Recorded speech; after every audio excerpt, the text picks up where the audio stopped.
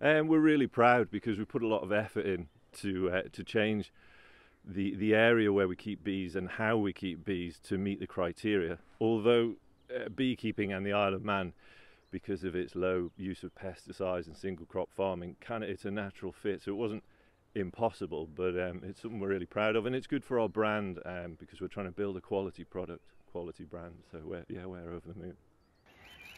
Bees do really well on the Isle of Man. The habitat's absolutely fantastic in the Isle of Man because of mostly grazing, so there's always hedgerows and things for them to eat. And the other thing is they don't have varroa, so that's an absolute catastrophe. God forbid that should ever come here. And it's something we should be shouting from the rooftops, our disease status, which is absolutely fantastic. Yeah.